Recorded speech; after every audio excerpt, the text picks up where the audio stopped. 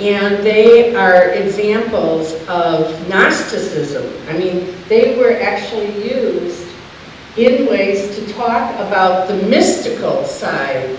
So these are not so much about necessarily the body part again, representing God, I hurt my hand, but rather they're much more about lending an ear, being wise, listening to people.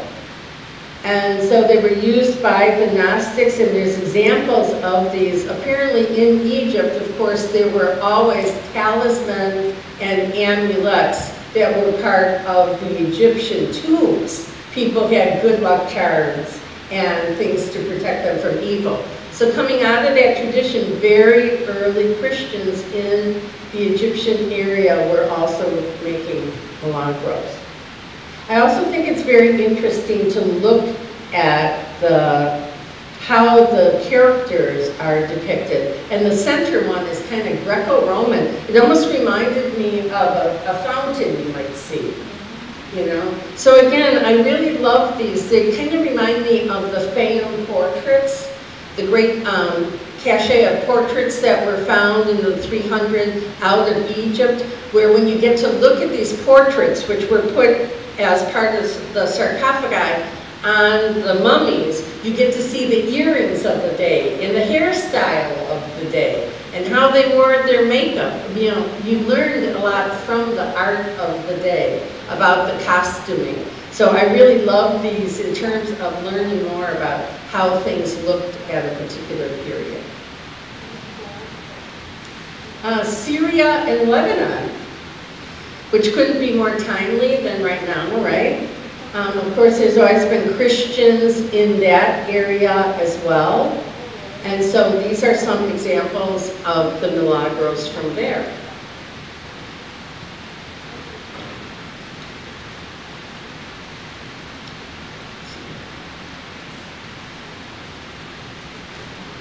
Now what totally shocked me in my ignorance, is that there's Muslim Milagros.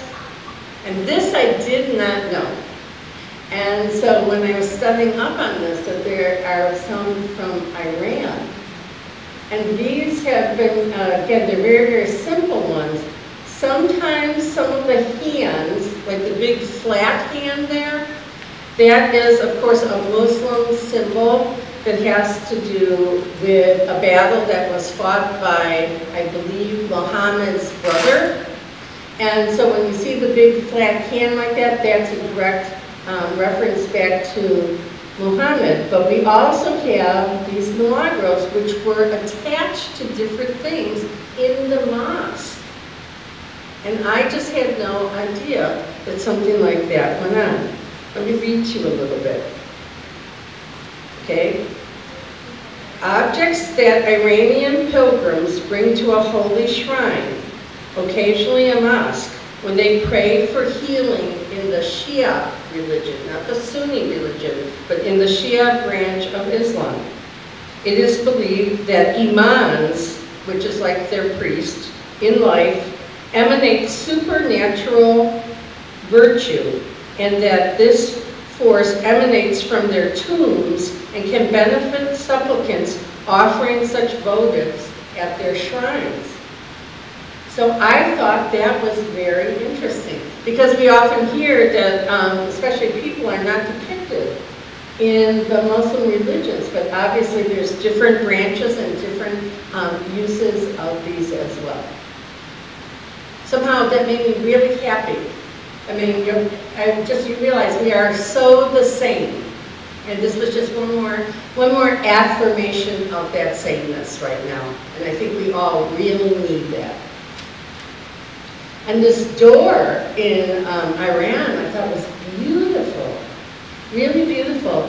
And here's a design that was made with metal hands and faces that are nailed to completely cover some of the doors of the shrines and the mosques. I thought that was very, very interesting. And this is a picture from Iran also. Now this is a little different. These are not Milagros, and they are not amulets. and they are not talismans. These are from Turkey and Iran, and they are part of wedding jewelry. But I just thought it was interesting how similar they look together. And this is put on a bride, and they are they mean health, wealth, and happiness in several of the tribes where Turkey and Iran meet. But I just thought that was really interesting again. So the people who collect up these, like the man Gerard, who collected so many for the International Folk Art Museum in Santa Fe, New Mexico, had to learn also what was what, even though things could look very similar. This is from India. Again, I didn't know that they had them in India, so something new for me to learn.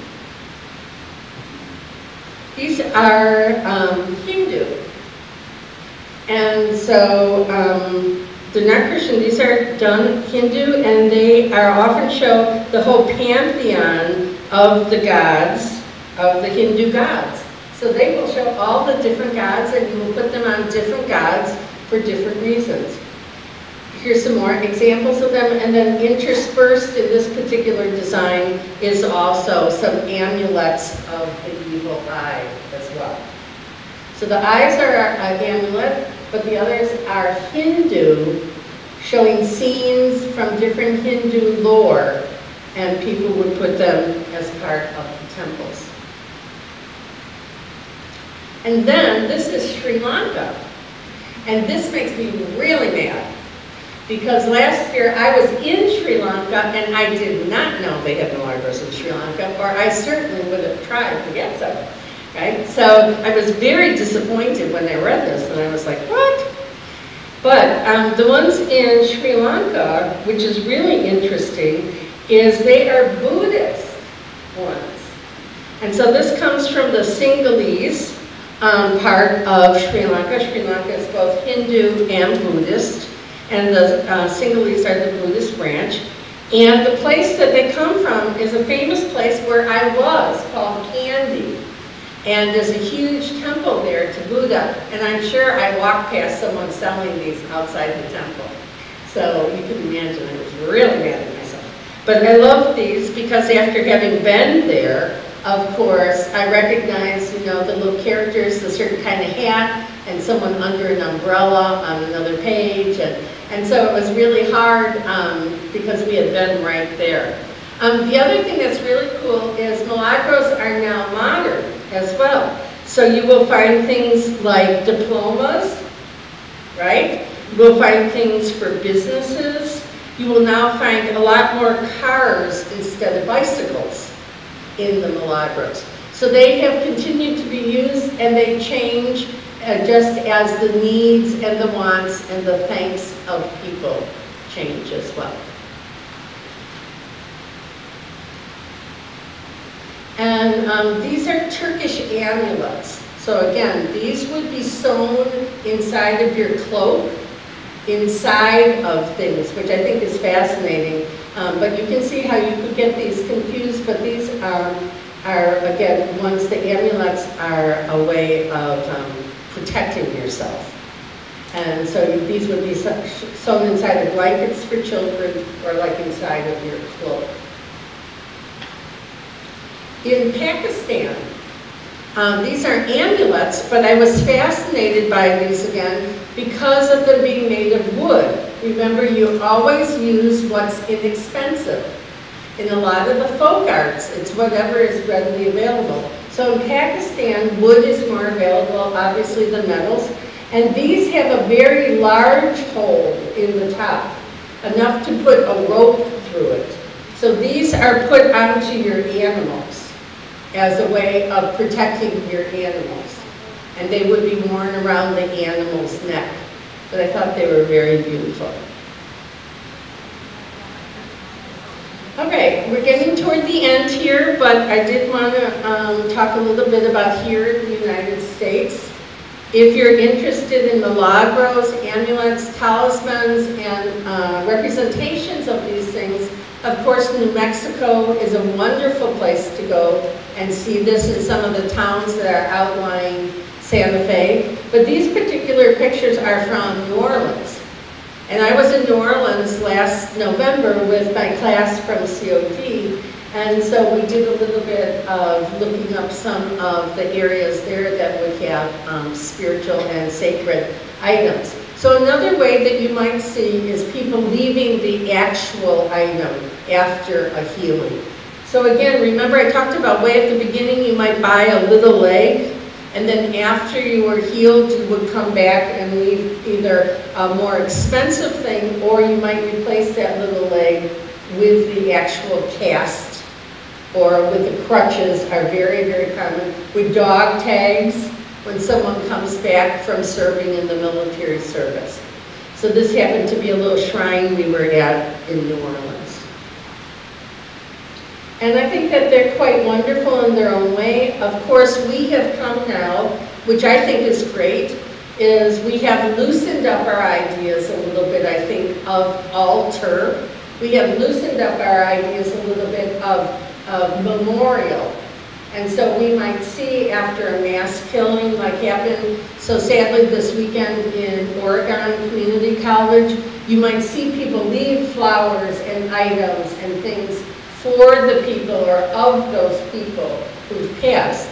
And I'm sure some of you had the experience of going to the Vietnam Memorial in Washington, D.C., and how moving it is to see what people leave at that great wall for in context of the soldiers who lost their lives in Vietnam. So I think this has become more common, where we are less shy about